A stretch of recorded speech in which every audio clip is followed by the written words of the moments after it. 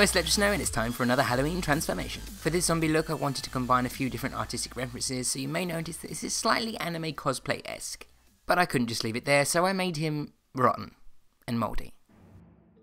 I started by mapping out where I wanted the holes to be on the face, and to do this I used a milk jumbo pencil by NYX. With this part there was no real method to my application, just trying to make sure that I wasn't making any patterns because I wanted to make it look natural that the skin had started to really rot and start to peel away from the face.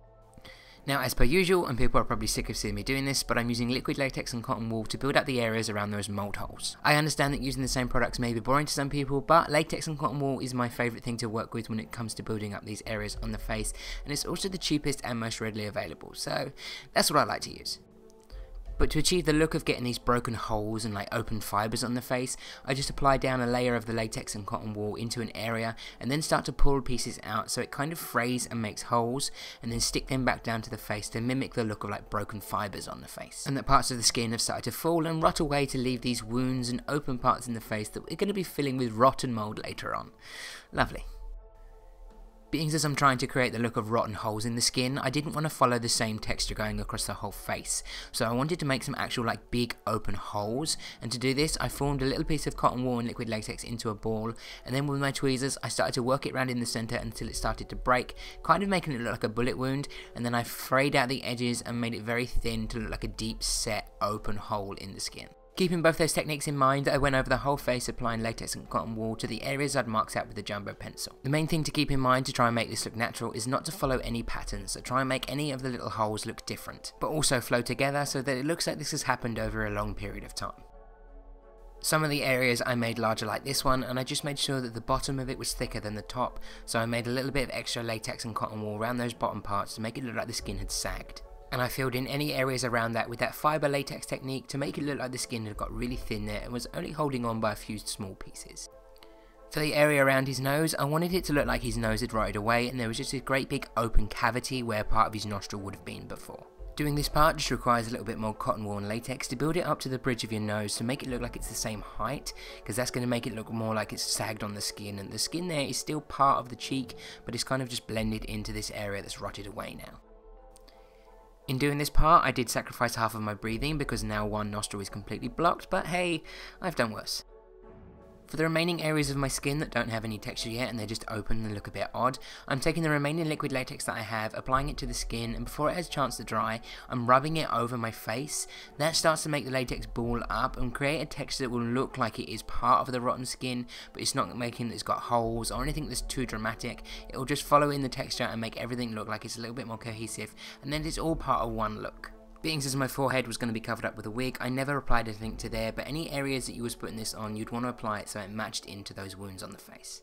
Letting all that texture and latex dry down before I move on. Once that was fully dry, I then went in with a foundation, and to make it look a little bit more rotten, I mixed in a small amount of green face paint with this, and by a small amount of face paint, I do really mean a very, very small amount. I didn't want the face to be initially completely green, I just wanted the skin tone to look like it was dead and starting to mould. I'm going to be going in and adding those extra green areas on top of the skin because I want them to look like they're actually sitting on the skin and the skin hasn't turned green entirely. I wanted to keep it a little bit more along the natural lines of the skin is just dead, at this part anyway. I use that mix to apply over any of my exposed skin, and on the areas that have got a little bit too much texture, I just use my finger to push it in because sometimes a brush will glide over and not fully cover the latex.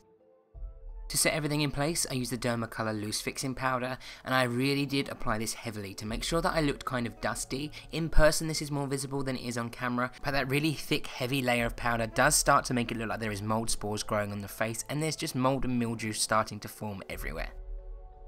To put a base down inside the holes and to give them a little bit more depth, I used a black Grimas cream face paint.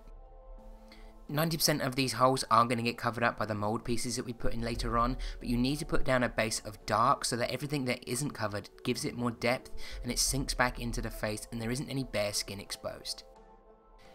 And I didn't just use that face paint in those holes itself, I actually went into some of the fibre areas and applied it to the edges of them and faded it out into the skin to make it look like that area has sunk back into the shadows of the face. I just assessed all the texture I made over my skin, and anywhere where I thought there should be a shadow or a little bit more depth, I applied some of that face paint. This is basically like contouring, it's just applying that into the areas that you want to push away from the face and make it look a little bit more like there is depth there to really sell the point that these are holes in the face.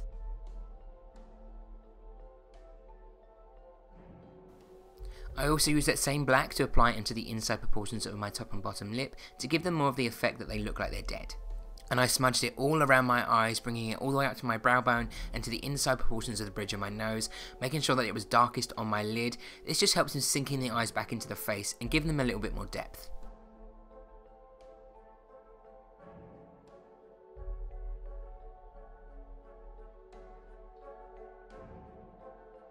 Now onto the fun part, applying all of the mouldy bits, and these pieces are made out of just an old craft sponge. Now this is a sponge that I'd used for face painting in the past that got ruined. I just ripped it up into pieces, laid it out, and then painted all of them with a green acrylic paint. It's a little bit time consuming to rip it up into these small pieces, and it looks like it isn't going to work, but once they have dried down and the acrylic has made them go hard, they get a nice rough texture to them, and once you start stacking them on the face and layering them in certain areas, it gives the effect of like bumpy mould clusters on the face, which is a horrible way of describing it, but that's what it looks like.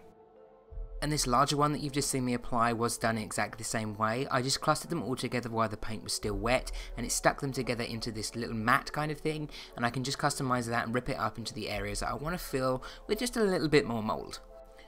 To stick the mouldy sponge pieces to the face, some places I'm literally just pushing it into the holes, which if you're trichophobic, just look away now, and the other places I'm using some liquid latex just on a little dish that I'm dipping the piece of sponge into and sticking it into the area I want to place it. On this area on the nose, I wanted most of the mould spores to be on the bottom part of the hole and have the top part open, because obviously that would be the nose cavity, and most of the mould would be sitting on that tiny little bit of skin, literally just teetering on the edge.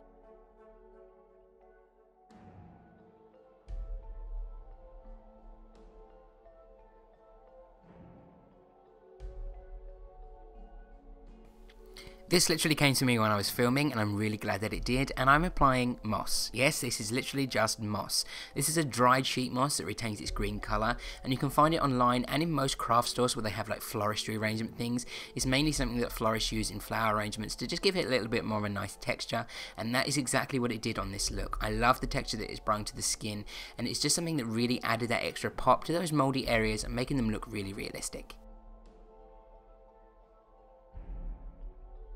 Once all of the mould patches were stuck in place, I went back into those darker areas and used a black Illamasqua gel eyeliner to really set those holes to make them really deep and dark. I also dotted it in certain places around those mould holes to give the effect of black mould spots on the skin.